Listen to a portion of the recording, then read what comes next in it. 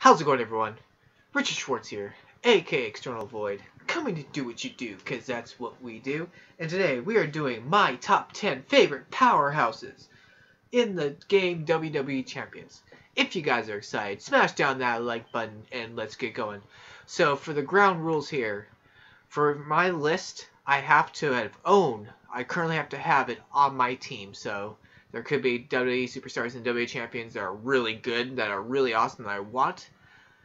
But I can't use them on my list because I don't have them. And also another reason I'm doing my top 10 favorites, it's not going to be necessarily the best of the champions. So there might be some in the order that might be you think should be higher up on the list than there is. But I'm just doing my personal favorites.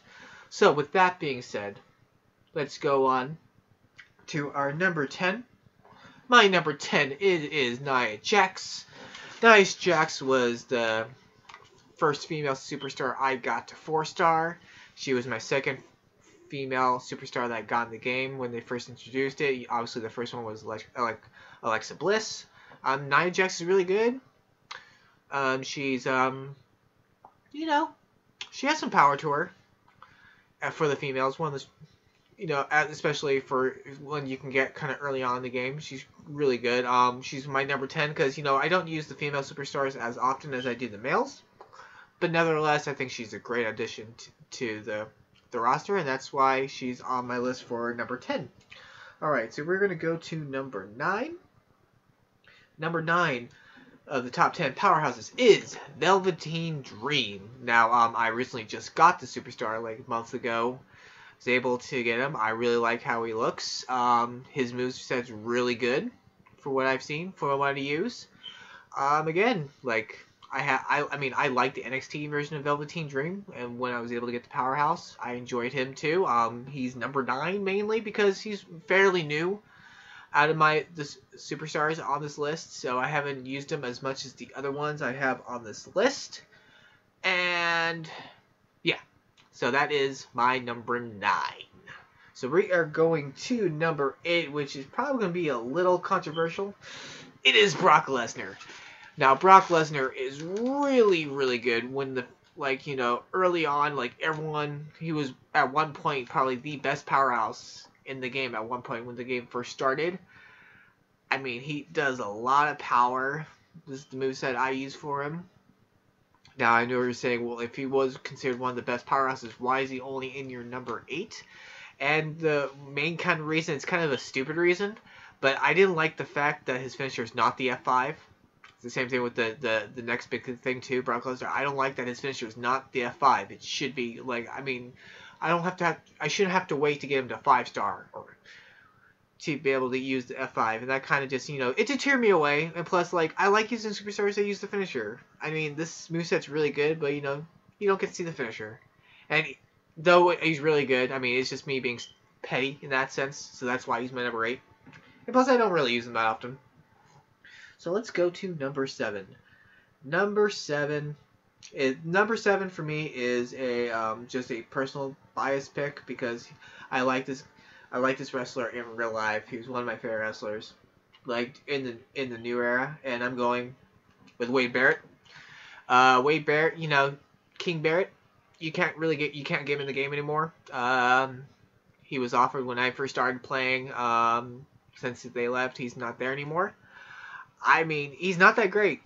Obviously, Brock Lesnar, he's probably, if I can be completely honest, Wade Barrett's not that great of a powerhouse. He's probably one of the worst powerhouses in the game just because it takes forever for his moveset to get. But the reason why I have him so high up in number 7 is because I like Wade Barrett in real life. He's one of my favorite wrestlers in this newer generation. I loved the Bad News King Barrett. I love that gimmick. I loved him in the Nexus. So this is my personal bias for me. Even though he's not great in the game, he's still up in their list, number 7, because I like him. So that is my explanation. So my number 6, and plus it's my list. I am allowed to do whatever I want. My list. Alright, number 6. Where is he? There he is. Number 6, Shelton Benjamin, the gold standard. Now, I like Shelton Benjamin in the game. He's one of the new ones I got a few months ago. I really like him. I haven't really got him moved up yet, but I play with him a lot. He's a lot of fun to use. And I mean, I like Shelton Benjamin in wrestling too. I loved him. I still like him as a wrestler. That's why he's my number 6. As I get him more leveled up, he'd probably be even better. Just right now. I just think he looks cool in the game as well. And he's fun to play with. Alright, we're going to number 5. Number 5. Where are you? Oh, gotta go to number 5. Gotta go to number 5. Looking for him. He's actually down here. It is Zombie Steve Austin. Look, Zombie Steve Austin's a really good powerhouse. He's really strong. I only have him at 2-star silver. I need to work on him. I'm trying to get his star filled before I start to mainly use him. But once I get him, like the 2nd star filled, I'm going to bring him up to 4-star or 3-star. Because once you get him up really high, he's really good. Because that stun feature becomes really powerful. And that's just the only reason why I don't have him higher up. Like, the only reason I don't have him as a 3-star or 4-star is I'm trying to get that star filled in first. I get really annoyed when stars are not filled in. So I'm just setting up my stars so I can do that eventually. But Zombie, Stone Cold Steve Austin. Sorry, I'm going to go back to him. Zombie Stone Cold, really good. Like, he's really powerful and he looks really cool. He's one of the cooler looking zombies in the game. So yeah, that is my number 5. We are going to go to number 4. And number 4 is... Where is he? Looking for him. There he is. Number 4 powerhouse is the Ultimate Warrior.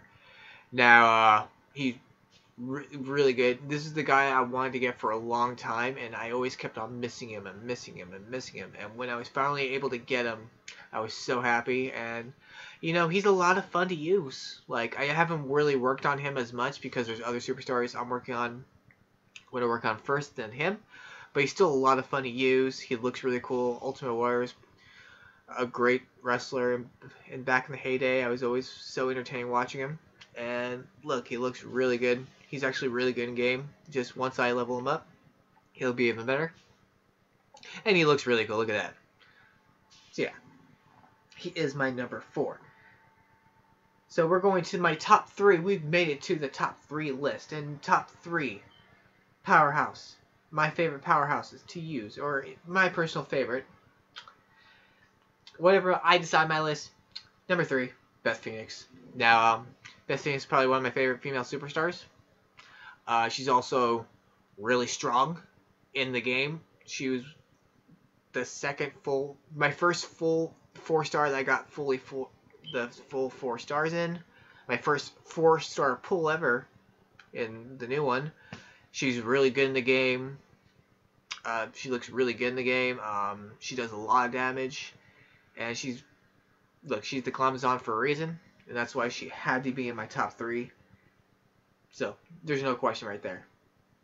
Number 2, Bam Bam Bigelow. Now, this was really close to my opinion. Bam Bam could easily be number 1 for me. Because Bam Bam is probably one of the superstars I use the most now. Because the main fact of his stun feature, the powerbomb that stuns for 2 turns, he's really strong in the game. Bam Bam really comes in clutch in feuds and blitzes in every competition. Every time I need to run through an event that I can use open, Bam Bam's usually my guy for me. He's just really good, and the only reason he's not number 1 is because my number 1 happens to be the captain of the team, which we're going to go to right now. Oh, wait, nope, that's not him. That's Bam Bam. He could have been. Number 1, Big Cass, the captain of my team. The captain of my team. I like him so much. He was the first 3-star I ever got in the pool. He was the first 3-star I got ever in the game.